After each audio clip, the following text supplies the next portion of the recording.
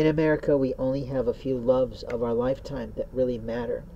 It's easy to be dating a lot, it's easy to be kissing a lot, it's easy to be running around a lot, it's easy to be playing a lot, it's easy to be doing a lot of things that don't end up with staying a lot. But I guess what I'm saying is that in our lifetime, we usually only have a handful of loves that the Lord allows us.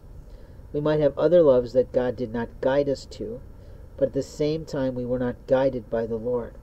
When you're guided by the Lord to the newest love of your life, that's something else. And openly, the signs are usually off charts. In my lifetime, I have been led by the Lord to predominantly 4 women. And openly, I can count my college gal amongst those women. That she was a godsend, she was a best friend, she was everything at that time for openly 4 years of mine. And after that, then I made my move to do other things in business and get into my groove of being a young professional. And eventually that opportunity led me abroad to Japan, in which I found the best friend a man can. I found a wife for 20 plus years, and how those years progressed is nobody's business.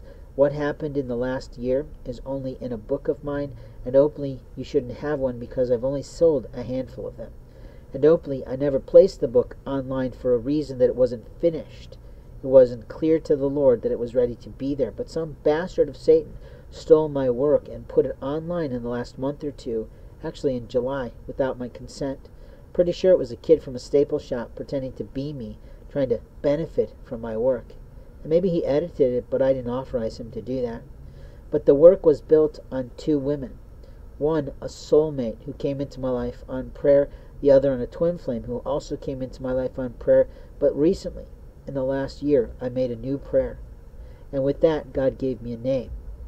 And that might be the last of the lives of loves that I have.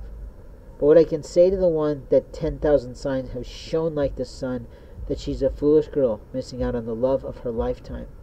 And openly, the foolery is trying to play with everybody else involved, when all she had to play with was me alone. And then maybe her sons. But openly, other people have come and gone who might have been lovely, who might have been pretty, who might have been okay, but they're not the one that God chose for me that day. In life and in our lives, we have loves. And those loves and their soul strings so deep in our souls that anyone trying to interfere with those lifelines from God are really looking at hell to pay.